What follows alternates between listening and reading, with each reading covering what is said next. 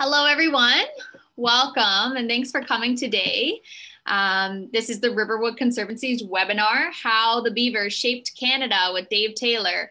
My name is Stephanie Keeler. I'm the Community Program Coordinator at the Riverwood Conservancy. I'm hoping you are all doing well and staying safe. Before we get to today's presentation, I would just like to mention that all of our other March events are now live at the riverwoodconservancy.org. So go there to sign up for other webinars and also our first trivia night that has limited team capacity left. A special thanks to Credit Valley Conservation for making these programs possible. And if you have the financial means today to support our programming, please give at the riverwoodconservancy.org. We would really appreciate that. And today we have Dave Taylor, our resident wildlife photographer and expert, also the author of over 40 books on wildlife and ecology. And Dave has also produced educational videos and material about wildlife for school curriculum. If you have any questions for Dave today, please type them in the Q&A chat in Zoom. And for those watching on Facebook, I will also try to get to them as well. I will turn things over to Dave now. Thank you so much, everyone, for joining us today. Thank you all for coming. I'm pleased to see there's such an interest in beavers. And you'd be surprised to know how common beavers are in places like Mississauga, Oakville, Burlington, Toronto, all on the lakeshore. You can visit just about any pond and you probably have a good chance of seeing some sign of beaver. They're certainly active at Riverwood. I'm going to start out by showing a short video. So bear with me while I do the share screen thing. And here we go. And you should be seeing a video come up. And Stephanie will tell me if it's not working. So I call this video Cranky Beavers. This was photographed within Mississauga's boundaries. And these beavers are down by the lake shore. And I was sitting there watching the lodge and the beaver came up and you can see this is Mother Beaver and she does not want Junior stealing her food. And you might be looking at these and thinking, well, geez, these are big rats. They're just like, and they are kind of related to rats. They're a type of rodent, but they are certainly big. They are the second largest rodent in the world. The only larger one is the capybara.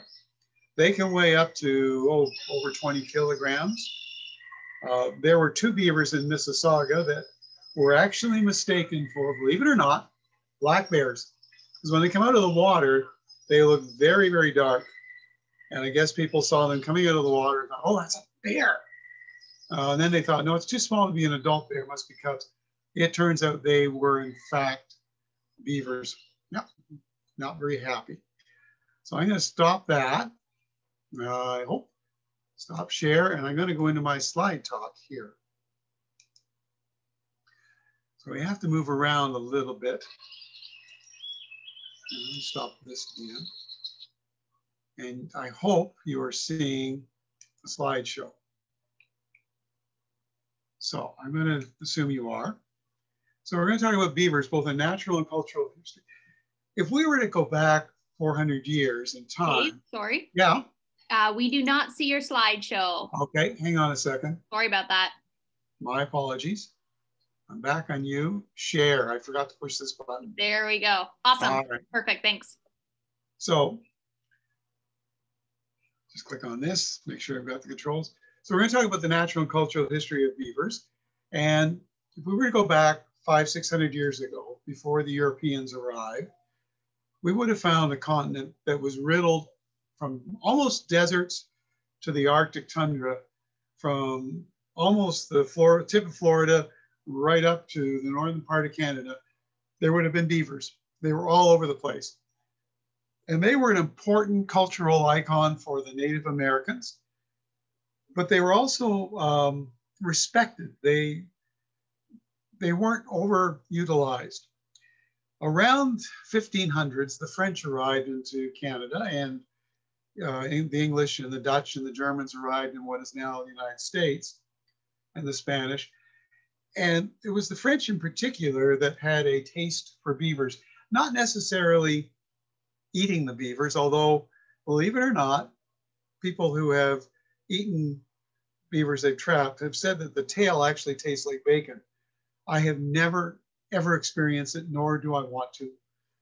But what the French were interested in was the beaver pelt. And the French began trading with the Native Americans, the indigenous people. And as they did that, they started to expand.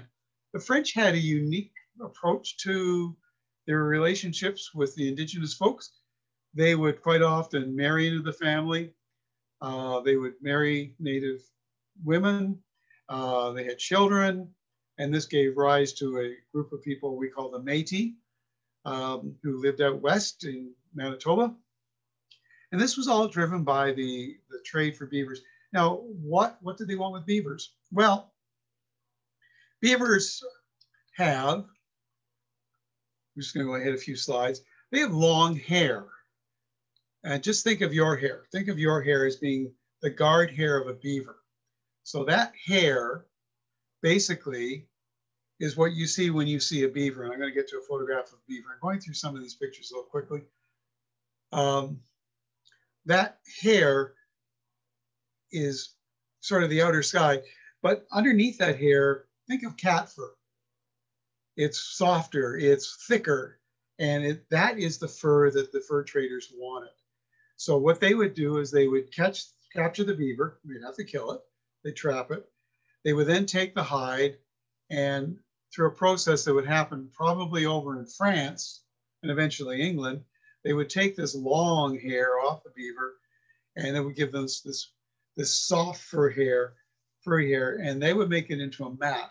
And then they would take that, they would call it felt, and then make hats with it. So that was what the beaver was wanted for. Now, at the same time, people were looking at beavers and saying, oh, they're very industrious. So this legend grew up, and you'll see French and English drawings from the period of the 1600s and the 1700s of massive numbers of beavers building huge dams, huge lodges. It became this notion that they were city builders. Well, beavers do have a real impact on the environment. They do cut down trees. They do eat trees. They eat the bark. In this case, the beaver that you're seeing is cutting through a tree, and he will drag a portion of it into his lodge. Now, they eat the cambium area, the area around the edge of the tree called cambium area. It's soft, it's tender, it's where the nourishment is. They do not eat the bark or the wood itself. So this beaver is going to carry that down. Now, if it's not an edible type of tree, and they have their preferences, he'll use it to build a dam. And these dams can be several meters high. They can be one of them was almost, I think there are records of it being over a kilometer long. So the beaver would take this and come back, and they would cut trees down. And typically they're like that, but they can be as big as that. And bigger tree, they will girdle. And if you go down to Port Credit, Saddington Park, you can see where a beaver has girdled a tree, a fairly large tree, and he's taken all the bark off. Without that bark there, the tree will die and eventually fall down. The beaver probably would be foolish to waste his time trying to cut through it. The secret of a beaver's success in cutting down trees is its teeth. It has two sets of incisors, and you see how orange they are. That orange is really hard material on the teeth. But the white stuff that makes up our teeth, the calcium, that is softer. And so as the beaver chews, the inside of the tooth wears away, and the orange stays out and doesn't wear away as quickly, and it gives you a sharp edge. And so the beaver, when it's biting, will cut through, wear its teeth down. Eventually the orange wears it, but the teeth keep growing. And if a beaver, for some reason, stops to do this, the teeth have been actual cases of this where the teeth have grown around and actually grown into the skull of the beaver and killed the beaver. I can't imagine why that would happen. It must have been a sick beaver in the first place, but it has happened. So the beaver cuts down trees, and it's doing some really good stuff for the environment. We'll get back to that in a while. So the French came, their approach was to work with the native people, marry into the family. The English came into Canada and the United States, and their approach was to trade. So they would bring in trade goods. And if you go to Mississauga, there's a street called Council Ring. Council Ring was named after what would happen at the mouth of the Credit River, where first the French and then the English would meet to trade with the tribe, most recently the Mississaugas. They would trade for beaver skins and beaver pelts and other pelts. And Mississauga's history actually started, the fact that the Credit River was originally called Le Credit, which meant credit. What would happen is the natives would bring down the trade, the beaver furs, and they would trade with the Europeans at the mouth of the Credit River, and they would trade for things like muskets and pots and pans and knives and whatever else. And then they would go in. Well, the English quickly figured out that the better way to do this was to cut out the middleman, and they would go in and they would hunt the beaver and trap them themselves. And the Americans were really good at this. So by 1812, the Americans were going in after beaver, and they pretty much trapped out the East Coast and most of Ontario. So they were going into the interior, which at that time actually belonged to France. But that didn't matter. They just went in and they started trapping. And they would have rendezvous and huge parties where Americans, French, Native Americans would all get together in places like Jackson Hole, Wyoming, and they would have a great old time trading and drinking and having fun. And everything was going along tickety-boo until about the 1830s. And then it all fell apart. The fashion for beaver hats, beaver felt hats, died off. There was no market. This is sort of like we experience with any marketplace. Eventually it changes. And so this whole commerce started, or stopped rather. But it left the poor beaver in a rather poor position because it had nearly trapped out to the point where there were very, very few beavers left. Now, Canada exists because of the beaver. It was the desire to find new trading places that led people like Mackenzie to go across Canada to find new ways of trading. It led to the formation of the Hudson's Bay Company, whose primary source of income was beaver pelts back in the 1700s. It led to Canada being explored and opened up. And basically, it's why on our nickel we have a beaver and why the beaver is the emblem of Canada. But we just about got rid of our emblem. Fortunately, Canada is a big place and not as exploited as the United States, and the beaver managed to survive. Now we get into a period where the beaver gets neglected. In fact, it's not really wanted. In the 1800s, early 1900s, we had an attitude towards animals that was kind of, well, you know, we're blessed by God to have dominion over all of the animals, and the beaver really doesn't do much for us. It was good for fur, but we don't need it anymore. So we kind of didn't do much about it. And then we started in the late 1800s, early 1900s, 100 years ago, to get into the notion of ecology and ecosystems and the value of animals. And the beaver was one of these animals that was one of the first to benefit, because we realized that the beaver, by building dams, was controlling water flow. It was controlling erosion. It was making our streams healthier. We needed to have this animal. So there started to be a restoration.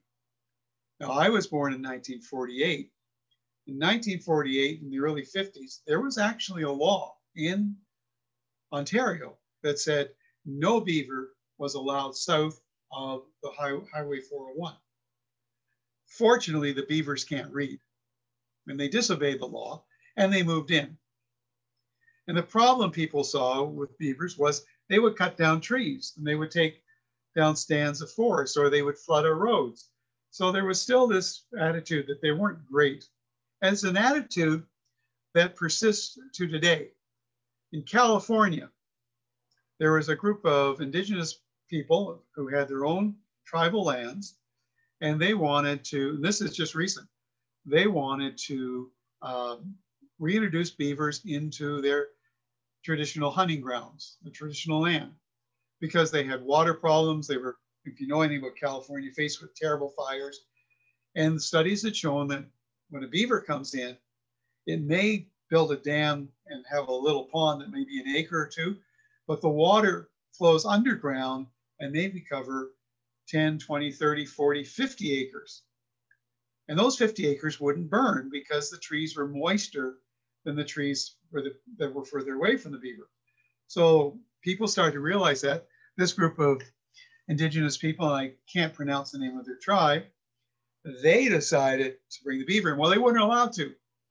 So what they did is, well, if we can't have real beavers, we'll build false beaver dams, and they built them. In Washington State, another group actually successfully lobbied the government for permission to reintroduce the beavers. And beavers have been reintroduced into places like Scotland and England. And there was a lot of angst. Should we have them brought back because of all of the problems they could create? Well, they brought them back, and they now have, for the first time in I think 100, 150 years, I may be wrong on the dates, beavers living in Scotland and Northern England. And they're doing what they're supposed to do, helping improve the water conditions. Now, there is a second species of beaver called the European beaver. Now, our beaver tends to build lodges, and these are these big huts that you've seen pictures of, and they build dams. The European beaver, because of the nature of the country, tended to live in banks and not build lodges, but they're pretty much identical. So there is some concern about genetically causing one species to become extinct, and they are trying to keep them separate. But the beaver has been successfully reintroduced or repopulated using European beavers in Europe. And we're doing a great job. Now, in Mississauga, we don't have to worry about repopulating beavers. You can go in many places and you'll see beavers. And this is a picture of a beaver doing a tail slap. So the tail goes up, comes down with a big, like that, and the beaver dives under the water. It's basically telling all the other beavers there's danger here.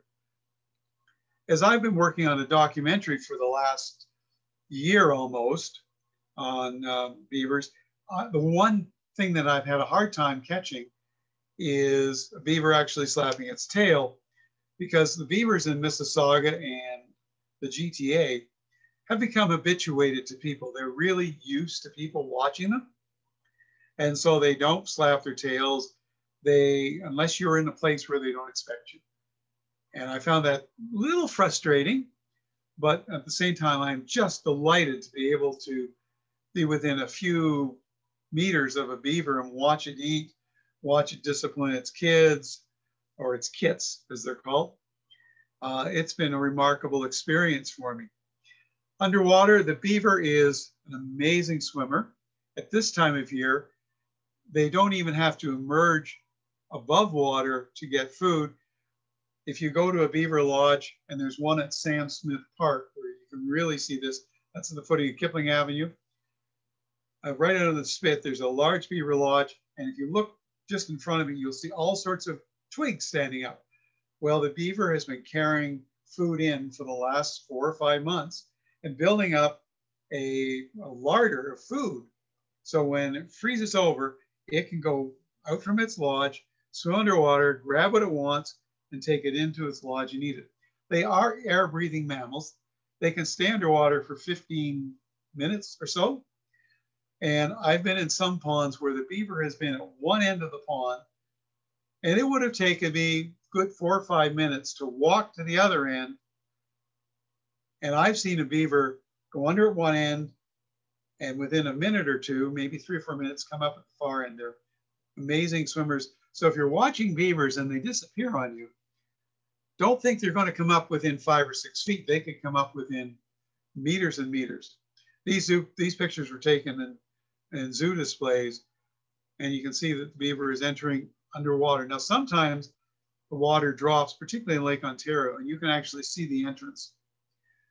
some of these entrances would be big enough for a person to crawl into. I would not recommend it because there are all sorts of fleas and parasites that might be living in there. Also, other animals live with the beaver lodge, including muskrats, and I've seen birds nesting on them. I'm sure mice live in there. Beavers do build dams, and they do cut down trees, and that gets them in trouble with people. So when a beaver builds a dam, it floods an area. If that area is in the middle of nowhere, it's not a big deal. But if it floods an area where people are trying to have roads, or it's their part of their grazing land, or it's affecting their house, people get upset about it, and then the beaver is usually trapped. I think there's also a tendency for people to want to get rid of beavers because they think they're cutting down too many trees. And this is something I think we as a society have to come to terms with. Yes, beavers cut trees down. And yes, it can change the nature of the environment. But it's a natural process. It's keeping water in the environment.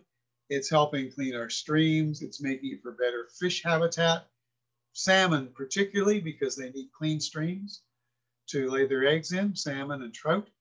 So the beaver has a role to play, and the fact that your forest is disappearing, that's a short-term effect.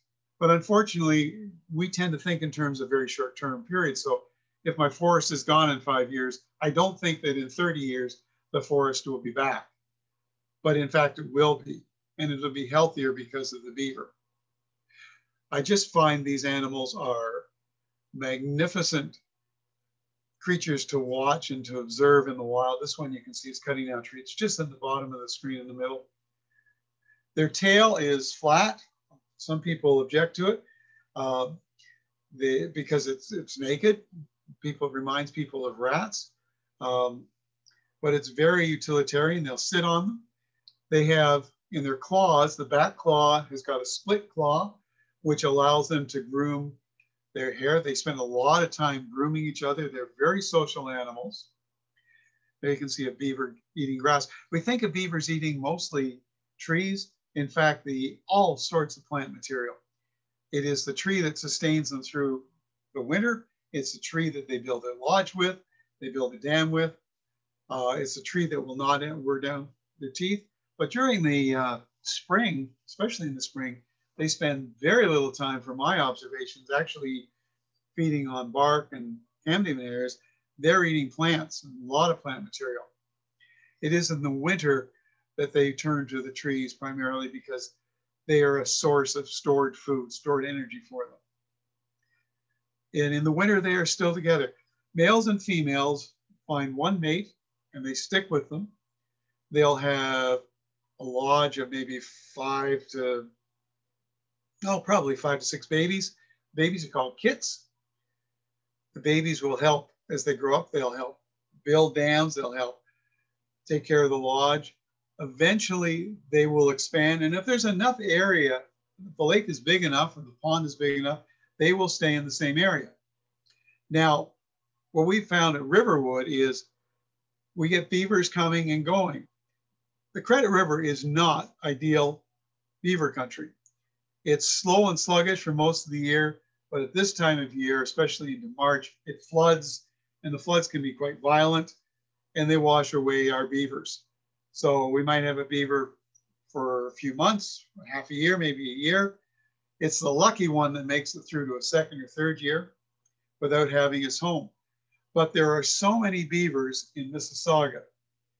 I would say probably in the neighborhood of, I'm going to guess 15 to 20 beaver lodges, and that's producing a couple hundred beaver a year, that when one beaver moves out or disappears, another one moves in.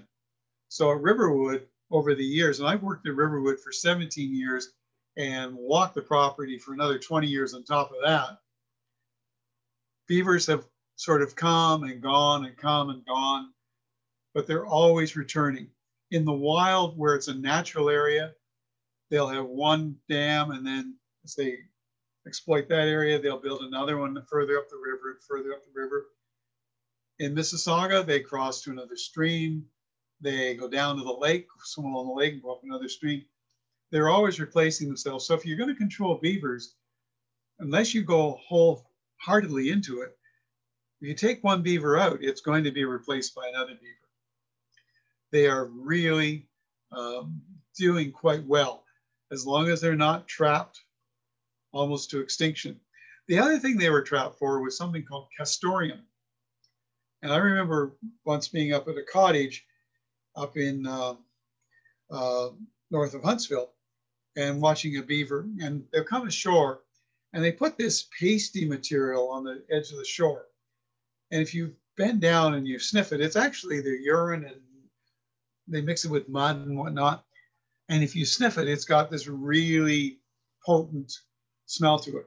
It's the beaver's way of saying to other beavers, this is my land, stay away. But some people thought that it could be used for perfumes or for medicines. So they collected it. And that was one of the reasons they would hunt the beaver, even now, to collect its glands to make these other products. Probably didn't know that. I think the beaver is here to stay.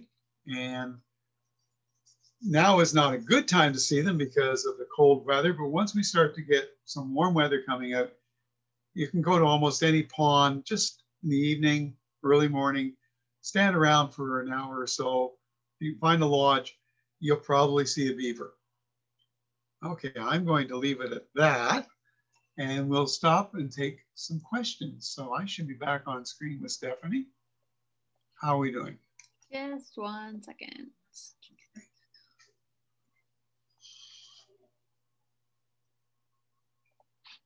Can you see me now? I can see you, yeah. Awesome. Thanks so much, Dave. Great presentation. I will say, for those of you watching on Facebook, I am sorry for the frustration that you are dealing with. We are also frustrated with all the spam that's coming through. Oh, I haven't seen it. Yeah, I'm trying to manage it as much as possible, so I'm sorry about that, but do not click on any link. That's all I'll say.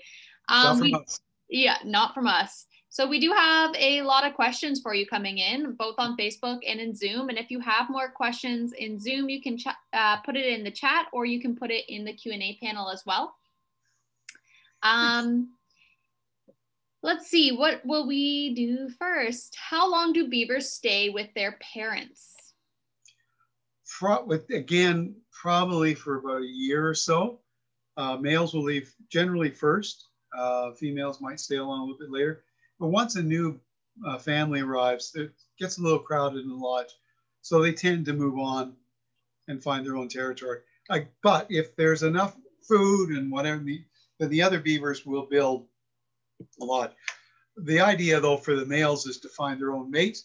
They don't want to mate with the family members. So they tend to disperse further. Females may stay around and another male may come in and join them. Okay, awesome. How do they live in ice cold water, or are they on the land during the winter? They live in their lodges. Kind of think of it as like winter is COVID, and you have to be isolated for a period of time. So the beavers will stay in their lodge. The lodges are so thick that, you know, I've heard of a grizzly bear trying to dig through one, and it took them a long time to do it. So once they're in the lodge, they have a little place for their washroom. They have a little place to sleep. It's dry. There's enough room in there for them to eat. If you're lucky enough to get close to a lodge and it's early in the morning or late in the evening, you might actually be able to hear the beavers moving inside. So the lodge has got lots of air. It's got lots of warmth. They got food underneath the ice. They will go out and get it. And if push comes to shove, they will gnaw through the ice and get out if they have to. But getting out in the winter is very dangerous because wolves love to dine on the beavers. And so do coyotes, I would imagine, but smaller ones. Awesome. And there's a lot of people asking as well. There's many different questions coming in, Dave, about where the best place to see beavers is in Mississauga. I know you kind of addressed this, but do you want to say it again, just because we're getting a lot of questions? I'm not going to send anybody to a specific area because of COVID, and I don't think, but in general, what I've found is any place there's a pond, there's probably a good chance of seeing beaver there. So I mentioned Sam Smith. That's an excellent spot. the promenade. There was a beaver there. Hopefully it'll be back. But any of the ponds along the lake shore, you can see beaver if you walk the trail on Arundel. There's beaver that's active down there. There's beaver all up and down the Credit River. Any park in the Credit River could possibly have beaver in it. The Meadowvale Conservation Area is another area that probably will have beaver very close to it, if not in it. In Oakville, along 16 Mile Creek, mouth of Bronte Creek, you go over to Leslie Street Spit, there's a really active beaver colony, but you're gonna have to walk a couple of kilometers to get there. They're just all over the place. I started out because one of the staff members at Riverwood told me about a beaver she was seeing. We went down to see it. And I thought, well, this is kind of cool. I'll take some video. And then suddenly I got immersed in it. And I've spent probably several hundred hours standing around watching beaver. And sometimes you have to stand for an hour before the critter shows up. So be patient. They're not tame animals. And we're getting a lot of questions from school groups as well. So if you are watching with your class today, we would really appreciate if you could post the number of students that you have in your class in the chat on both Facebook or Zoom, wherever you're watching, so that we can get a better understanding of the numbers today. Another question coming from Sarah: are beavers social animals, and do they share their lodge or space with other animals? Well, they certainly share it with muskrat. It's not unusual to be watching a beaver lodge and see what you think is a little baby beaver swim out. And if you look at the tail, it's like a rat's tail. It's thin. That's a muskrat, and they do live in the lodges. I've seen birds nesting on the top of lodges. I've seen grebes nesting beside a lodge. I've seen blue herons perched on them. As I said, wolves and grizzly bears and black bears all will hang around a lodge to see if they can get some food. So there are animals that live in the lodges. I think mice, perhaps, and venables. But muskrats for sure. They're the most common resident. And they seem to get along fine. They don't seem to have a problem. I guess a follow-up question that's actually coming from me, Dave, is if you've ever been to the Toronto Zoo and there's the beaver display, yeah, the snapping turtle will actually go inside their lodge. Is that just because they're in close proximity, or is that something you think would happen in the wild too? I don't think it would happen in the wild very often, because snapping turtles, from my understanding, a male snapping turtle pretty much spends his entire life in the water. It's only the females that come out and make the nests. Although I have seen snapping turtles, male or female, on logs sunning themselves in the spring. But you can't sun yourself inside a beaver lodge. So I think it's probably in a natural situation. Yeah. That would be my guess. Okay, another question coming from Lori. Do beavers travel from place to place over land, or do they only travel using waterways? Beaver will travel quite readily over land. They're one of the places I've been working. I've seen them venture probably up to an apple orchard, which was a good 50 meters away. But there's no reason, if it can smell water from one river to another, it will travel over land to get it. They'll also travel through drainage ditches and sewers to get from one place to another. It seems kind of sad, but that's the reality. Sometimes it's the only way in. But I think they're very good at crossing from one river system to another. So you imagine the Credit River system, which is huge. I'm sure that the beaver from our system would quite easily get over to Bronte Creek or 16 Mile Creek or the Humber River or Credit River or the Etobicoke Creek or whatever. I think it's just, it's not a big challenge. The risk is that it's going to encounter a predator, a dog or whatever, even. But beavers have really, like this is an old skull of a beaver. So the skull itself doesn't look very big, but then you got a neck, and then you got the body, and then you got the tail, and mostly you got these teeth. And if that beaver were to bite you, you are going to know it. So animals that come up to, and if a beaver stands up, like on its back feet, it's going to face you, and it will do this to threaten the predator. It's an imposing animal. It would be eyeball to eyeball with a big wolf. So the wolf is going to have to try and get behind it and grab it by the neck. So in Mississauga and the GTA, I think they're pretty safe traveling across land. I think a coyote would be really pushed. Probably cars would be their major threat. But yeah, they'd certainly travel. Long-winded answers. I apologize, people. Great. Alexandra's asking, when a tree falls down, how do beavers know how to react so fast? So I guess the question is kind of, do they have a plan, or are they just chewing away, hoping it doesn't hit them? People used to think that the beaver was so smart that it would chew on one side and the other side, and it would direct the fall of the tree. We know that isn't the case because there are many beavers that are found crushed underneath the tree that they were chopping down. Change in breeze, change of wind direction, just bad luck. It doesn't happen a lot, but it does happen. And you would think it would be best if the tree fell into the water, but I've seen quite a few trees fall onto land when water was really close. So they kind of try to do that, but I don't think they're very successful. They're not as smart as people think they are. All right. And we'll take 2 more questions if you have time, Dave. Yep. This is from Sherry. What substance is that? What substance makes their teeth orange? Oh, Sherry, I'm going to have to look that up because I can't remember. Do you know offhand, Stephanie? It's iron. Okay.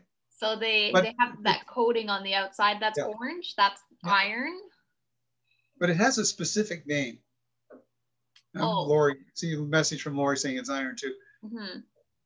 What I read in another that had another term for it, but and actually just to give a little plug, if you're looking for the information about how the beaver lives, this is a really good book. It looks backward to me, but it says Dam Builders. Mm-hmm. It came out by my publisher a few years ago by Michael Runts. And if you're looking for the history of beaver, and it's mostly American in its focus, but it does mention Canada. And it says Fur, Fortune, and Empire. This is a really good read. And it will explain some of the history, although it goes into a lot more detail than I do. One more question. One more question. All right. We actually have a question coming in from Twitter. And it's from a class. So why do beavers cut down trees? They cut down trees for food, to build things with, like a dam, their lodge. They also cut them down, I guess, because it stimulates other growth. If you've ever cut down a tree or seen a tree that grows, you'll get these suckers coming out. And a lot of those suckers are just perfect beaver food. So by cutting down a big tree, it creates this undergrowth of suckers, which are these small branches as the tree starts to regrow, and they produce more food. So it's like growing its own product, if you like. The other thing about beavers that we should talk about just briefly is how important they are to the ecosystem. By damming up an area, eventually they run out of food and they leave the area and the dam breaks, and what's left behind is a meadow. And that provides food for deer and for moose and for all sorts of songbirds and for other insects and frogs and toads and all sorts of things. And they also have cleaned up the water. So it is an amazing source of material for other animals. So beavers are so important to our ecosystem that I'm hopeful that we can get a better understanding from them. I want to thank all of you who asked questions. It was really great. I saw one come up again. The tail slap is used as a warning. In Michael Runts' book, he talks about there's 2 types of tail slaps. One is like, get out of the area real quick. And the other is, go away, you're bothering me, type of thing. So lots to learn about beavers. And I'm hoping in July I'll premiere my documentary on them. Yay. It was hopefully photographed, I think will be photographed entirely within well, mostly in Mississauga, not entirely. And I know I've run into some of the kids on the trails, particularly from my daughter's class. I'll look forward to seeing you by the Beaver sometime. And a couple of the other people I know, I've seen the names come up. I'll see you someplace around there. Thank you very much for coming in and seeing us. And thank you, Stephanie, as always, for doing such a wonderful job. Well, thank you, Dave. That was a great presentation. We have so many questions coming in, so I'm sorry that we couldn't get to all of them. But you can always reach out to us if you have more questions from your class, or if you're just an individual that has more questions as well, at the riverwoodconservancy.org. Thanks, Dave, and thank you, CBC, once again for making this possible. If you do have the financial means to make a donation today, please give at the riverwoodconservancy.org. We'd really appreciate that. And thanks for joining us again. Stay safe, everyone, and we'll see you next See you in a month. next one. Take care. Bye-bye, everyone.